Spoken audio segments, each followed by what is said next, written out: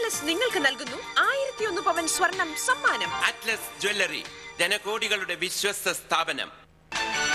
Winner. Brightness marvelous. Malabar gold, ആത്മബന്ധത്തിന്റെ സ്വർണ്ണ സ്പർശം. My realtors invest in fine living. Musli Power Extra Indian Hair Bag from Kunnathu Pharmaceuticals.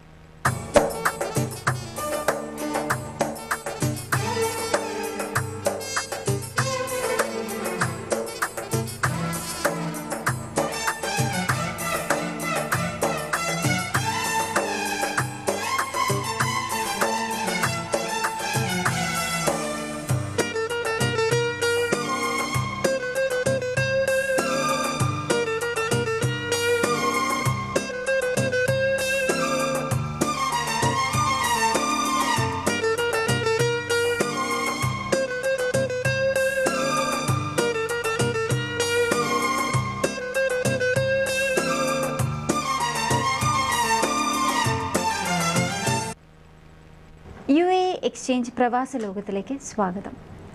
മാസങ്ങളും ദിവസങ്ങളും കടന്നു പോകുന്നതിനേക്കാൾ ഉപരി നിമിഷങ്ങൾ എണ്ണിക്കൊണ്ട് തൻ്റെ പ്രിയപ്പെട്ടവൻ്റെ വരവോ ഒരു വിളിയോ കാത്തിരിക്കുന്ന ഞങ്ങളുടെ പ്രേക്ഷകർക്ക് ടെലിവിഷൻ പ്രോഗ്രാമുകളുടെ ഘോഷയാത്രയ്ക്കിടയിൽ ഞങ്ങളുടെ സേവനം വ്യത്യസ്തമാകുന്നു എന്ന അറിവോടെ എക്സ്ചേഞ്ച് പ്രവാസ ലോകത്തിലേക്ക് ഞാൻ എല്ലാ മാന്യ പ്രേക്ഷകരെയും സ്വാഗതം ചെയ്യുന്നു.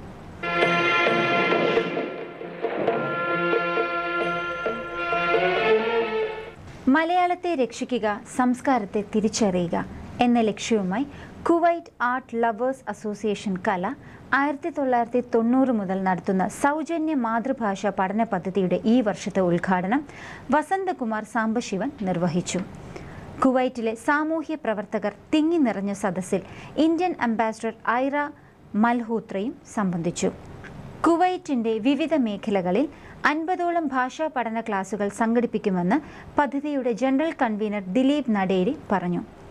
ജൂൺ ആദ്യവാരം ആരംഭിക്കുന്ന ക്ലാസുകളുടെ വിശദവിവരം അബ്ബാസിയ കലാ സെൻറ്ററിൽ നിന്നും 24317875 എന്ന നമ്പറിൽ ലഭിക്കുന്നതാണ്.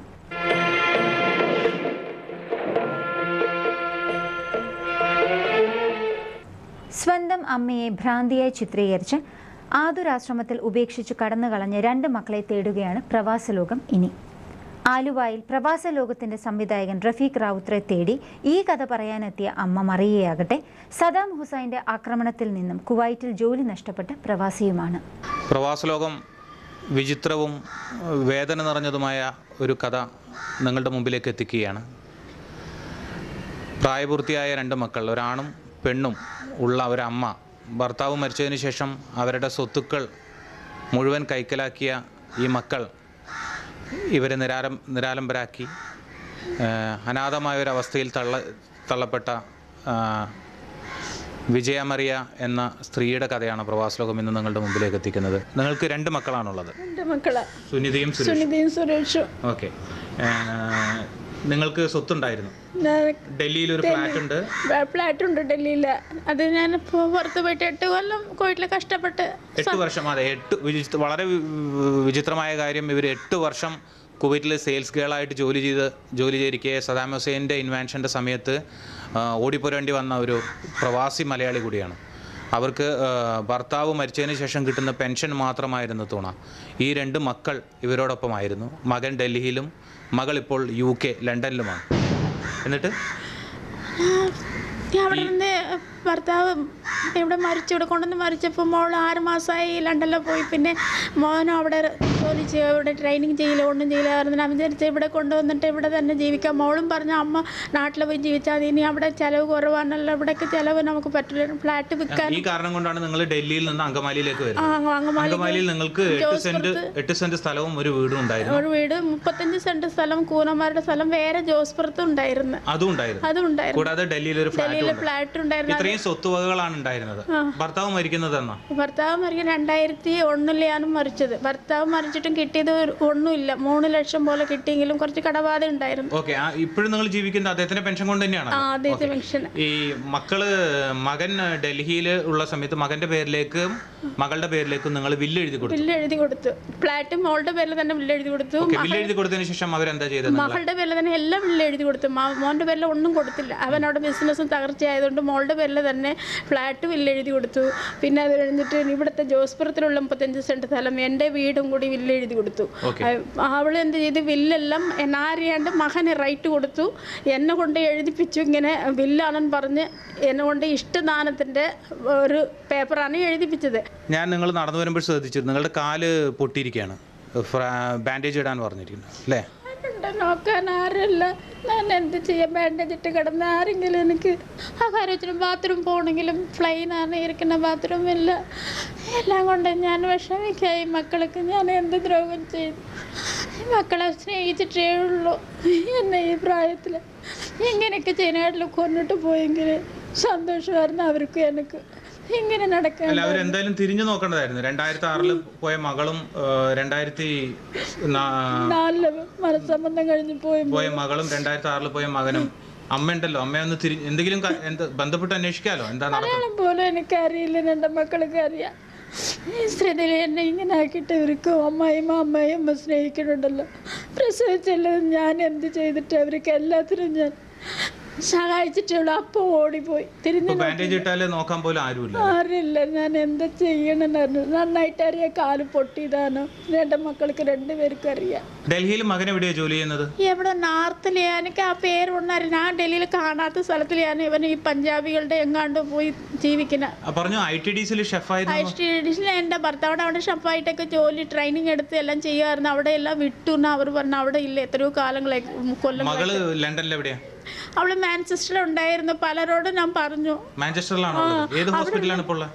ഇപ്പോൾ എവിടെയപ്പോൾ ഹോലി വാട്ടർ എങ്ങുന്ന ഫുൾ വാട്ടർ പറഞ്ഞിട്ട് എനിക്കറിയില്ല. അവിടെ 2-3 പെണ്ണുങ്ങൾ കൂട്ടുകാരിയൊക്കെ ഉണ്ട് ഒരു ഇളവൂരിൽ. ആ പെൺകുട്ടിയോട് പറഞ്ഞു, ആൻറ്റി ഇപ്പോൾ എന്നെ കാണലല്ല, ടച്ചും ഇല്ല, ഒരു ടെലിഫോൺ നമ്പറുണ്ട്, ഇവർ എടുക്കുക. ഒരു പ്രാവശ്യം മറുമോനെ എടുത്തിട്ട് എനിക്ക് എന്താ ബന്ധം? മരുമോൻ ചോദിക്കും, നീ കല്യാണത്തിന് മുടക്കിയത് ഇപ്പം ഞങ്ങൾ എന്താ സഹായിക്കാനാ? അതാ ഇതാന്ന് പറഞ്ഞ് കുറേയൊക്കെ ഭീഷണിപ്പെടുത്തുക. കട്ട് ചെയ്തിട്ട് അറിഞ്ഞോടാ. പിന്നെ ഫോൺ ചെയ്യുന്ന നമ്മുടെ ഫോൺ പോകും 60 രൂപ. അവർ കുറേ ടേപ്പ് എടുത്തിടും.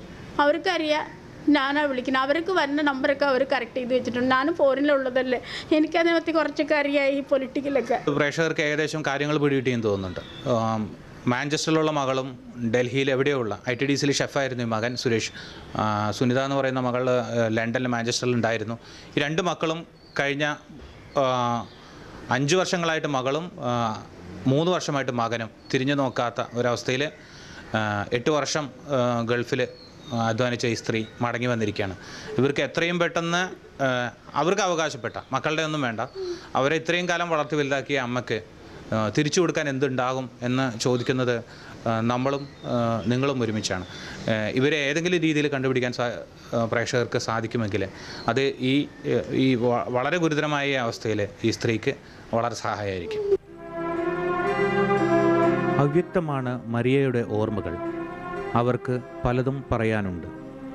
വലതുകാൽ പൊട്ടിയിരിക്കുന്ന അവസ്ഥയിൽ അത് കേൾക്കുന്നതിന് പകരം ചികിത്സാ സഹായം തേടുകയാണ് ഞങ്ങൾ ചെയ്തത്. ആലുവ കാരോത്തുകുഴി ഹോസ്പിറ്റലിൽ കാലിൽ ബാൻഡേജ് അണിഞ്ഞ് കിടക്കുമ്പോഴും 4 വർഷമായി താൻ അനുഭവിക്കുന്ന ഏകാന്തതയായിരുന്നു മരിയക്ക് പറയാനുണ്ടായിരുന്നത്. മരിയക്ക് വേണ്ടത് മക്കളുടെ സാമീപ്യമാണ്. നഷ്ടപ്പെട്ട വീടും സ്ഥലവുമെല്ലാം ബൈബിളിൽ പറഞ്ഞ പോലെ.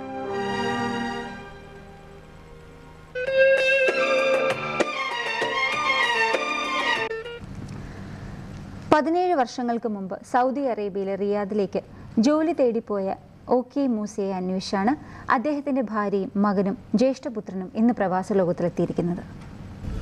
ഈ മൂസ പോയിട്ട് എത്ര കാലമായി? 17 കൊല്ലമായി. അതിലിറക്കം വന്നിട്ടില്ല? ഒരു പ്രാവശ്യം വന്നിട്ട് പോയിട്ട് ഇപ്പോൾ 5 വർഷം മുന്നേ വിവരങ്ങൾ ഉണ്ടായതാണ്. 2004 വിവരം കിട്ടിയതാണ്. അല്ല, ഞാൻ വന്ന എത്ര കൊല്ലം കഴിഞ്ഞിട്ടാ? 2 വർഷം കഴിഞ്ഞിട്ട് വന്നു. 2 വർഷം കഴിഞ്ഞിട്ടാ വന്നത്. അപ്പോൾ 15 വർഷമായിട്ടാണ് പിന്നെ വിവരമില്ലാത്തത് അല്ലേ മൂസയുടെ? എത്ര മക്കളുണ്ട് നിങ്ങൾക്ക്? 3 ആള്. ഈ 15 വർഷമായിട്ട് പൈസ വരികയോ കത്തയക്കുകയോ അങ്ങനെ ഫോൺ വിളിക്കുകയോ ഒന്നും ചെയ്തിട്ടില്ല? 5 വർഷം മുന്നേ വിളിക്കും ഒക്കെ ചെയ്തായിരുന്നു. പിന്നെ ഇപ്പോൾ 5 വർഷം മുമ്പ് വരെ വിളിയും കാശൊക്കെ ഉണ്ടായിരുന്നു. പിന്നെ ഒരു വിവരമില്ല. ഇപ്പൊ 5 വർഷം വരാതിരിക്കാൻ കാരണം എന്താണെന്നറിയില്ല. അങ്ങനെ പ്രത്യേക വല്ല എന്ത് ജോലിക്കാരനാ മൂസ? ഹൗസ് ഡ്രൈവറാണ്. ഡ്രൈവറാണ്? ഇവിടെ ഡ്രൈവറായിരുന്നു? അല്ലല്ല, ഇവിടെ കൃഷിപ്പണിയായിരുന്നു. കൃഷിപ്പണിയായിരുന്നു. അത് ശരി. അപ്പോൾ ഈ 5 വർഷം വരെ പിന്നെ 12 വർഷമായല്ലോ അപ്പോൾ വരാതെ ആയിട്ട്. അല്ല, അതെ, 5 വർഷം മുമ്പാണെന്നുണ്ടെങ്കിൽ 10 വർഷം ആയിട്ട് വരാണ്ടിരുന്നതിനെ പറ്റി നിങ്ങൾ ചോദിച്ചൊന്നുമില്ല? അവിടെ അങ്ങനെ ആൾക്കാരോട് അന്വേഷിക്കും, അപ്പോൾ അവിടെ ഉണ്ടെന്ന് പറയും. അതല്ല, 5 വർഷമായിട്ടുള്ള അല്ലേ കാണാതായിട്ടുള്ളൂ, അല്ലെങ്കിൽ വിവരമില്ലാതായിട്ടുള്ളൂ. 5 വർഷം മുമ്പ് പൈസയും ഫോണൊക്കെ ഉണ്ടായിരുന്നല്ലോ അല്ലേ? അതായത് ഞാൻ 2004 വെക്കേഷൻ വരുന്നത്, ലീവിൽ വരുന്നത്. നിങ്ങൾ ആരാ? ഞാൻ ജ്യേഷ്ഠൻ്റെ മോനാണ്. മൂസയുടെ ജ്യേഷ്ഠൻ്റെ മോനാണ്. 2004 നിങ്ങൾ? ഞാൻ വെക്കേഷൻ വരുന്നത്. അപ്പോൾ ഞാൻ ഒപ്പം കൊണ്ടുവരാൻ ശ്രമിച്ചു. ടിക്കറ്റൊക്കെ എല്ലാം കൺഫേം ആക്കിയതാണ്. വരുന്നതിൻ്റെ തലേ ദിവസം പറഞ്ഞപ്പോൾ ഞാൻ 2 മാസം കഴിഞ്ഞിട്ടുള്ളതായിരുന്നു. തിരിഞ്ഞു കളിക്കുന്ന ആളാ? തിരിഞ്ഞു കളിക്കുകയാണ്. എന്താണ് മൂപ്പര് അവിടുത്തെ ഒരു സ്ഥിതി? എന്താ സ്ഥിതി പറഞ്ഞാല് ഹൗസ് ഡ്രൈവറാണ്. അതായത് റൂം സെപ്പറേറ്റ് വേറെ സ്ഥലത്താണ്. അതായത് ഞാൻ മലാസിൽ ജോലി ചെയ്യുന്ന ആള് റൗദയിലാണ് ജോലി ചെയ്യുന്നത്. വീട്ടിൽ പോകും. അതായത് ഫോൺ വരുമ്പോൾ സഹോദര വീട്ടിൽ പോകും, അവരെടുത്തിട്ട് പിള്ളേരെ സ്കൂൾ കൊണ്ടുപോക്കും, അങ്ങനെയൊക്കെയാണ്. ബാക്കി നേരം ഫ്രീ? ബാക്കി എല്ലാ ടൈമും ഫ്രീ ആണ്. അപ്പോൾ ഞാൻ അവരെ റൂം സെപ്പറേറ്റ് ആണ്, അവിടെ പോയി അന്വേഷിക്കും. അപ്പോൾ എല്ലാം ചോദിച്ചറിഞ്ഞപ്പോൾ അതിനെപ്പറ്റി യാതൊരു കംപ്ലൈൻറ്റും ഇല്ല.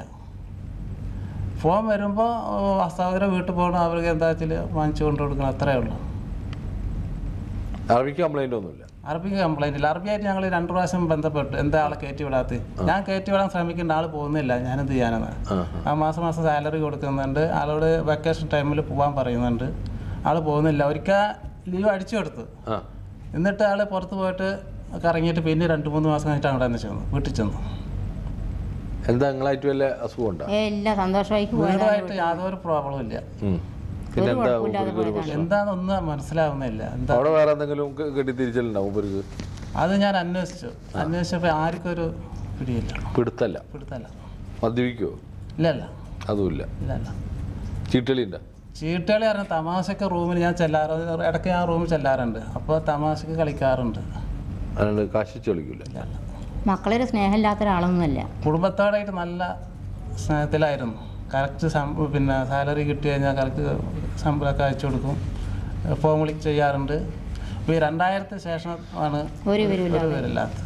അതായത് സൗദി കിട്ടുന്ന ചാടി. അതിൽ ഞാൻ 2004 വെക്കേഷൻ വന്നപ്പോൾ ഒരു 1200 റിയാലൊക്കെ കിട്ടുന്നുണ്ടാവില്ലേ? 1200 റിയാൽ ശമ്പളം കൊടുക്കുന്നുണ്ട്. മോശമില്ല, മോശമുള്ള സാലറി. പിന്നെ ഫുഡ് കൊടുക്കുന്നുണ്ട്, റൂം ഉണ്ട്, എല്ലാം അറബിയായിട്ട് നല്ലതാണ്. പിന്നെ ഞാൻ ലീവ് കഴിഞ്ഞ് ഇയാള് മകനല്ലേ? എത്രാമത്തെ ആളാ? മൂത്താളാ. എന്ത് ചെയ്യണ്? ഞാൻ അപ്പൊ തനിക്കൊരു വിസ എടുത്തിട്ടൊന്ന് പോയി നോക്കായിരുന്നില്ല പാപ്പാനെ? എവിടെയെന്ന് അറിയില്ലല്ലോ. ഞാൻ അന്വേഷിച്ചോണ്ടിരിക്കുന്നുണ്ട്. 2 പ്രാവശ്യം മലയാളം ന്യൂസിൽ. അവിടെ ഈ പറഞ്ഞ സ്ഥലത്ത് തന്നെ അല്ലേ? അവിടെ അല്ലേ ഇപ്പൊ 2004 ശേഷം അറബിയുടെ കൂടെ പോവില്ലേ? ഇല്ല, അറബിയുടെ വീട്ടിൽ നിന്ന് ഞാൻ 2004 ലീവിൽ വന്നപ്പോൾ ലീവ് കഴിഞ്ഞ് പോയി ചെന്നപ്പോൾ ആളവിടെ ഇല്ല, സഹോദര വീട്ടിൽ നിന്ന് ചാടിയിരിക്കണം. അതിനുശേഷമാണ് ഒരു വിവരമില്ലാത്തത്. അത് ശരി. അറബിയുടെ വീട്ടിൽ ഇപ്പം ഇല്ല? അത് ശരി. എവിടെ പോയെന്ന് വെച്ചല്ല? എവിടെ പോയെന്ന് അറിയുന്നില്ല. ഞാൻ 2 പ്രാവശ്യം മലയാളം ന്യൂസിലും പിന്നെ മാധ്യമത്തിലും ചന്ദ്രികയിലും 2-3 പേപ്പറിലും 2 പ്രാവശ്യം കൊടുത്തു. ഇപ്പം ഞാൻ വരുന്നതിൻ്റെ 1 മാസം മുന്നേ, ഞാൻ കഴിഞ്ഞ പ്രാവശ്യം ലീവിൽ വന്നത്. ജയിലിൽ അന്വേഷിച്ചു, കൂട്ടുകാരന്മാരൊക്കെ അന്വേഷിച്ചു. അതായത് KMCCയിലെ കെയർ ഓഫിൽ ഞാൻ എല്ലാവരോടും അന്വേഷിച്ചു. പിന്നെ പുള്ളി പോയതിനെ കുറിച്ച് വല്ല പറഞ്ഞവര്? അതായത് എന്താണെന്ന് അറിയില്ല, സൗദിയായിട്ട് തെറ്റിയിട്ടാണ് പോയിരിക്കുന്നത്. സൗദി പറയുന്നത് റൂമിലുള്ളവരോട് വന്ന് അവനെ ഞാൻ പിടിക്കും എന്നൊക്കെ പറഞ്ഞിട്ടാണ്. അപ്പോൾ സൗദിയുടെ അടുത്തേക്ക് ഞങ്ങൾ ചെല്ലാൻ പറ്റാത്തൊരവസ്ഥയിലാണ്. നിങ്ങൾക്ക് ഒരു സഹായത്തിന് വേണ്ടി ചെല്ലാൻ പറ്റില്ല? സൗദി ചൂടായിട്ടാണ് അവിടുന്ന് വീട്ടിൽ നിന്ന് ചാടുകാരൻ. അപ്പോൾ ഞങ്ങളും ചിലപ്പോൾ എന്തെങ്കിലും കംപ്ലൈൻറ്റ് പറഞ്ഞാൽ ഞങ്ങളെ പിടിച്ചകത്താക്കും. ചിലപ്പോൾ അയാൾ ഒരു ജർമ്മൻ കമ്പനിയിൽ ജോലി ചെയ്യുന്ന ആളാണ്. സൗദി കുറച്ച് സ്ട്രോങ് ആണ് അവിടെ. അപ്പൊ ഇയാൾ അവിടുന്ന് മുങ്ങി സൗദിനെ പേടിച്ചിട്ട് എവിടെയൊന്നും നിശ്ചയില്ല? എവിടെയെങ്കിലും ജോലി ചെയ്യുന്നുണ്ടാവും. അത് 2 പ്രാവശ്യം നാട്ടിലേക്ക് വരാട്ട് ഇഷ്ടമില്ല. ന്യൂസ് പേപ്പറിൽ കൊടുത്തു ഇങ്ങനെ കാണാനില്ല എന്ന് പറഞ്ഞിട്ട്. പല സ്ഥലത്ത് സൗദിയുടെ പല സ്ഥലത്തു നിന്നും വിളി വന്ന് ഇന്ന സ്ഥലത്ത് കണ്ട് ഉറപ്പിച്ചാരും വിളിക്കുന്നില്ല, പറയുന്നില്ല. എന്താ നിങ്ങൾക്ക് പറയാനുള്ളത്? ഞങ്ങൾക്ക് അവരെ കിട്ടണം, ഒരു ഉപ്പാന കിട്ടണം. നിങ്ങൾ പറയില്ല എന്താ പണി? ഞാൻ കടയാണ്. ഇപ്പം ഞങ്ങളുടെ അടുത്ത് വന്നാൽ അങ്ങനെ ശരിയാവുന്ന ആരാ പറഞ്ഞേ? അങ്ങനെ പറയുന്നു കേട്ടു, ഇവിടെ വന്നാൽ ശരിയാവുന്നു. സൗദി അറേബ്യയിലെ പ്രവാസലോകം പ്രവർത്തകരോടാണ്. മൂസ സൗദി അറേബ്യയിലെ ഏതോ ചെറിയ പട്ടണങ്ങളിലുണ്ട് എന്നാണ് എനിക്ക് തോന്നുന്നത്. അറബിയുമായി കലഹിച്ചോ അല്ലെങ്കിൽ പിണങ്ങിയോ ആണ് മൂസ അവിടെ നിന്ന് പോയത്. അവിടെ നിൽക്കുന്ന കാലഘട്ടത്തിലും മൂസ വീട്ടിലേക്ക് വരുന്നതിനെക്കുറിച്ചൊന്നും ചിന്തയില്ലാത്ത ഒരാളായിട്ടാണ് തോന്നുന്നത്. ഒരു ആരോപണവും ഇവർ പറയുന്നില്ല, അതായത് ഏതെങ്കിലും സ്വഭാവ ദൂഷ്യമൊന്നുമില്ല. കുടുംബം വേണ്ടാന്നൊരു തോന്നില്ല, അല്ലെങ്കിൽ കുടുംബത്തേക്ക് വരണം എന്നൊരാഗ്രഹം ഇല്ലായ്ക മൂസയെ നല്ലോണം ബാധിച്ചിട്ടുണ്ട് എന്നാണ് എനിക്ക് തോന്നുന്നത്. പിന്നെ ഇപ്പോൾ അറബീനെ കുറിച്ചുള്ള ഭയം ഉണ്ടാവും. അറബി ഇനി പിടിച്ച് പോലീസ് സ്റ്റേഷനിലിടുകയോ ജയിലിലിടുകയോ. എന്തായാലും നിങ്ങൾ പ്രത്യക്ഷപ്പെടേണ്ട സമയം അതിക്രമിച്ചിരിക്കുന്നു എന്നാണ് തോന്നുന്നു. 17 വർഷമായില്ലേ? 17 വർഷമായിട്ട് നിങ്ങൾ നാട് കണ്ടിട്ടില്ല, നിങ്ങളെ മക്കളെ കണ്ടിട്ടില്ല, നിങ്ങളെ ഭാര്യയെ കണ്ടിട്ടില്ല. നിങ്ങളാണെങ്കിൽ സുരക്ഷിതനല്ല. അപ്പോൾ നിങ്ങൾ ഒളിച്ചു കഴിയുന്ന പോലെയാണ് സൗദി അറേബ്യയിൽ കഴിയുന്നത് മൂസ. അപ്പോൾ അതുകൊണ്ട് കഴിയുന്നത് ഈ ഒളിവ് ജീവിതം അവസാനിപ്പിച്ച് മക്കളടുത്തേക്ക് വരാനുള്ള ഒരു ശ്രമം നിങ്ങളുടെ ഭാഗത്തുനിന്നുണ്ടായാൽ നിങ്ങൾക്ക് തന്നെ കുറേ ആശ്വാസം ഉണ്ടാകുമെന്ന് എനിക്ക് തോന്നുന്നത്. നിങ്ങളിപ്പോൾ അനുഭവിക്കുന്ന ഒരു മനോവ്യഥ ഉണ്ടല്ലോ, അതിനൊരു പരിഹാരം നിങ്ങളുടെ മക്കളുടെയും ഭാര്യയുടെയും കുടുംബത്തിൻ്റെയും നാട്ടിലേക്കൊക്കെ എത്തുക എന്നുള്ളത് തന്നെയാണ്. അപ്പോൾ നിങ്ങൾ ആറ്റൂര് തിരിച്ചെത്തിയാൽ നിങ്ങൾ പകുതി അസുഖങ്ങൾ വിഷമങ്ങൾ മാറും. നിങ്ങളിപ്പോൾ ഭയത്തിലാണ്. അതുകൊണ്ട് നിങ്ങൾക്ക് എനിക്ക് തോന്നുന്നത് ഞങ്ങളുടെ പ്രവർത്തകരെ സമീപിക്കുക, അല്ലെങ്കിൽ നിങ്ങളുടെ ജ്യേഷ്ഠൻ്റെ മകൻ ഇപ്പോൾ ഇവിടെ വന്നിട്ടുണ്ട്. അദ്ദേഹം നിങ്ങൾ അന്വേഷിച്ച് ഒരുപാട് ബുദ്ധിമുട്ടിയിട്ടുള്ള ആളാണ്. നിങ്ങളുടെ മകനെ എവിടെ അന്വേഷിക്കാമെന്ന് വെച്ചല്ല, ബഹ്റൈനിലാണ് ആ കുട്ടി. അപ്പോൾ മൂസ എങ്ങനെയെങ്കിലും പ്രത്യക്ഷപ്പെട്ട് ഒന്നുകിൽ ഞങ്ങളുടെ പ്രവർത്തകരെ കണ്ട് നാട്ടിലേക്ക് വരാനുള്ള ശ്രമം നടത്തുക. നമുക്ക് പരിഹരിക്കാവുന്ന അറബിയൊക്കെ ആയിട്ടുള്ള പ്രശ്നം പരിഹരിക്കാവുന്നതാണല്ലോ. അറബി മനുഷ്യനല്ലേ അദ്ദേഹം, നിങ്ങളെ സ്നേഹപൂർവ്വം കണ്ടിരുന്ന ഒരാളാണെന്ന് ഇവരൊക്കെ പറയുന്നു. അപ്പോൾ അദ്ദേഹം നാട്ടിലേക്ക് നിങ്ങളെ പറഞ്ഞയക്കാൻ ശ്രമിച്ചു. ഒരു പ്രാവശ്യം ടിക്കറ്റ് എടുത്തിട്ട് നിങ്ങൾ വഴിക്ക് പോയി എന്നാണ് പറഞ്ഞത്. അപ്പോൾ നിങ്ങൾക്ക് വീടായിട്ടൊരു അകൽച്ച ഉണ്ട് എന്ന കാര്യത്തിൽ യാതൊരു സംശയവുമില്ല. അതിൻ്റെ കാരണം ഇവർക്കറിയില്ല. ഞാൻ പല രീതിയിലും ചോദിച്ചു നോക്കി. പിന്നെ നിങ്ങൾക്ക് അങ്ങനെ ഒരു പ്രത്യേക ബന്ധമോ അല്ലെങ്കിൽ ദൂഷ്യ സ്വഭാവങ്ങളുള്ളതായിട്ടൊന്നും ഇവർ പറയുന്നില്ല. അപ്പോൾ മൂസ എവിടെയെങ്കിലും ഉണ്ടെങ്കിൽ പ്രത്യക്ഷപ്പെട്ട് നാട്ടിലേക്ക് വരാനുള്ള ശ്രമം നടത്തണം എന്നാണ് പറയാനുള്ളത്. ഇത് പ്രക്ഷേപണം ചെയ്യുമ്പോൾ തീർച്ചയായിട്ടും മൂസയെ കണ്ടെത്തും എന്നാണ് ഞാൻ പ്രതീക്ഷിക്കുന്നത്. സൗദി അറേബ്യയുടെ എവിടെയുണ്ടെങ്കിലും, ജയിലിലായാലും പുറത്തായാലും എവിടെയാണെങ്കിലും മൂസയെ കണ്ടെത്താനുള്ള ശ്രമത്തിൽ പ്രവാസലോകം പ്രവർത്തകരും പ്രവാസലോകം പ്രേക്ഷകരും പങ്കെടുക്കണം എന്നാണ് എനിക്ക് പറയാനുള്ളത്. 2.5 വർഷങ്ങൾക്ക് മുമ്പ് സൗദി അറേബ്യയിലെ റിയാദിൽ ജോലി അന്വേഷിച്ചു പോയ സുധനെ തേടിയാണ് അദ്ദേഹത്തിൻ്റെ ഭാര്യയും അദ്ദേഹത്തിൻ്റെ മാതാവും ഇന്ന് പ്രവാസ ലോകത്തിലെത്തിയിരിക്കുന്നത്. അപ്പോൾ 2.5 വർഷമായിട്ടാണ് ആദ്യം പോയത് അല്ലേ? ഇവിടെ എന്തായിരുന്നു ജോലി? ഇവിടെ കൽപ്പണി എല്ലാ ജോലിക്കും പോകും. എല്ലാ പണിക്കും പോകും. ശ്രീജക്കെല്ലാം ജോലിയുണ്ടോ? ഞാൻ വെറുതെ ജോലിയൊന്നുമില്ല. വിവാഹം കഴിഞ്ഞിട്ട് എത്ര നാളായി? കഴിഞ്ഞിട്ട് 7 വർഷമായി. മക്കളൊക്കെ ഉണ്ട്? 2 മക്കളുണ്ട്. 2 മക്കളുണ്ട്. അവർ സ്കൂളിൽ പോയി തുടങ്ങിയോ? ഇല്ല.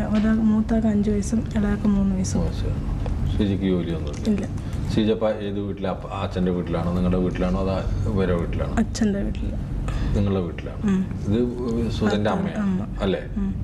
എന്തായിരുന്നു സുധന് ജോലി അവിടെ? അവിടെ മേസ്തിരി പണിക്കാൻ എത്ര രൂപ കൊടുത്തിട്ടാ പോയത്? 75,000 രൂപ കൊടുത്തിട്ടാ പോയത്. എന്നിട്ട് ഈ പിന്നെ പോയത് ജുബൈയിലായിരുന്നു. ജുബൈയിലാണ് പോയത്.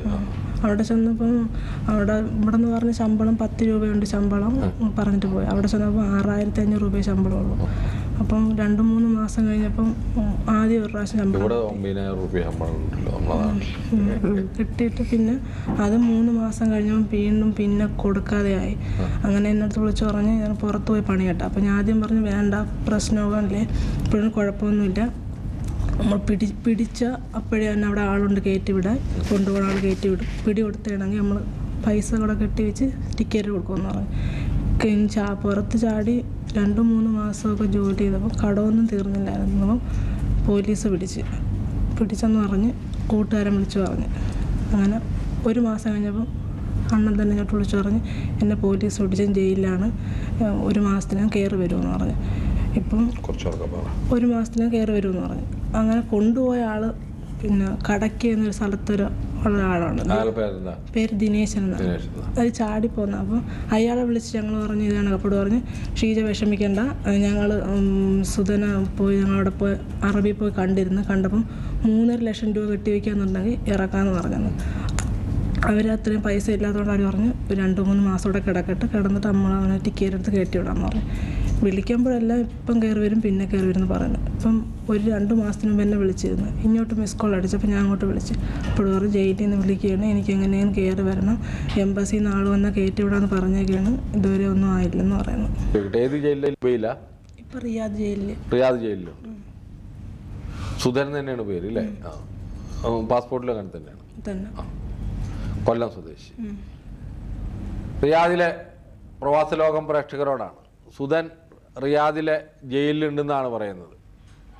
പ്രത്യേകിച്ച് കാരണമൊന്നുമില്ല. ഇപ്പോൾ സ്പോൺസറെ വിട്ട് വേറെ സ്പോൺസറെ അടുത്ത് ജോലിക്ക് പോയി, അത് തന്നെയാണ് കാരണമായിട്ട് പറയുന്നത്. ഇത് ഒരു വലിയ പ്രശ്നമായി മാറിക്കൊണ്ടിരിക്കുകയാണ്. ഒരു തെറ്റിദ്ധരിക്കപ്പെടുന്ന ഒരു ലോകത്തിലേക്ക് എന്തോ ഒരു ആനുകൂല്യത്തിനു വേണ്ടിയല്ല ഇപ്പോൾ പലപ്പോഴും ആളുകൾ പോകുന്നത്. ഇപ്പോൾ സ്ത്രീകളൊക്കെ പോകുന്നത് ചിലപ്പോൾ ശമ്പള വ്യത്യാസം കാണുമ്പോൾ നമുക്ക് മനസ്സിലാവും, ഈ വീട്ടു ജോലിക്കൊക്കെ പോകണവരെ. പക്ഷേ ഈ പ്രൊഫഷണലായിട്ടുള്ള ആളുകൾ, മേസൻ അതുപോലെ കൽപ്പണി എന്നൊക്കെ പറയുന്ന ജോലിക്കുള്ള ആൾക്കാരുടെ നാട്ടിലാണ് അവർക്ക് കൂടുതൽ ഇത് കിട്ടുന്നത്. ആൾക്കാരെ കിട്ടാൻ തന്നെ ഇല്ലാത്ത ഒരു ജോലി അറിയുന്ന ഒരാളാണ് സുധൻ. അപ്പോൾ ഈ സുധനെ പോലുള്ള ആളുകൾ ആലോചിക്കേണ്ട എന്താണെന്ന് വെച്ചാൽ, നാട് വിട്ടു പോകുമ്പോൾ ഉറപ്പാക്കേണ്ട സംഭവം ശമ്പളം കൂടുതലുണ്ടോ, ഇവിടെ കിട്ടുന്ന ശമ്പളവുമായിട്ട് താരതമ്യപ്പെടുത്തി നോക്കണം. 10,000 ഉറുപ്പ്യ അവിടെ എന്ന് പറഞ്ഞാൽ ഇവിടുത്തെ 1000 ഉറുപ്പ്യയുടെ തുല്യമാണ് എന്ന് നിങ്ങൾ മനസ്സിലാക്കുക. 10,000 ഉറുപ്പ്യ അവിടെ കിട്ടി, നിങ്ങളവിടെ ചെന്ന് ഒരു കാപ്പി കുടിച്ച് ചായ കുടിച്ച് ഇതൊക്കെ കഴിഞ്ഞാൽ നിങ്ങൾക്ക് ഉണ്ടാക്കാൻ പറ്റുന്നത് വളരെ ചെറിയൊരു സംഖ്യയാണ് എന്ന് നിങ്ങൾ മനസ്സിലാക്കണം. കാണാതായവരെ തേടിക്കൊണ്ടുള്ളൊരു യാത്രയാണ് പ്രവാസലോകം നടത്തുന്നത്. ഇത് തികച്ചും സൗജന്യമായ സേവനമാണ്. കാണാതായവരുടെ ഫോട്ടോ, അയക്കുന്ന ആളുടെ വിശദമായ വിവരങ്ങളും അഡ്രസ്സും ടെലിഫോൺ നമ്പറും സഹിതം ഞങ്ങൾക്ക് എഴുതുക. എഴുതേണ്ട വിലാസം: പ്രവാസലോകം, Kairali TV, fort PO, Thiruvananthapuram 23. ഞങ്ങളുടെ ഹോട്ട്ലൈൻ മൊബൈൽ നമ്പറുകൾ: Keralam India, Rafeeq Rawther 9847920104, Sharjah UAE, Amanullah 0097150726997, Manchester UK, Anasuddin Azeez 00447986180390. ഞങ്ങളുടെ ഇമെയിൽ അഡ്രസ് pravasalokam@gmail.com. യഥാർത്ഥമായ കാണാതാകലുകൾക്കും അപ്പുറം വിദേശം ഒളിത്താവളമായി കരുതുന്നവരുടെ കേസുകളാണ് കൂടുതലെന്ന് പ്രവാസലോകം തിരിച്ചറിയുന്നു. ഇവർക്കു നേരെ മുഴങ്ങുന്ന PT-യുടെ താക്കീതുകളും അഭ്യർത്ഥനകളും മുന്നറിയിപ്പുകളുമൊക്കെയാണ് പ്രവാസലോകം. UAE എക്സ്ചേഞ്ച് പ്രവാസലോകം ഇവിടെ പൂർണ്ണമാകുന്നു. അടുത്തയാഴ്ച വീണ്ടും കാണാം.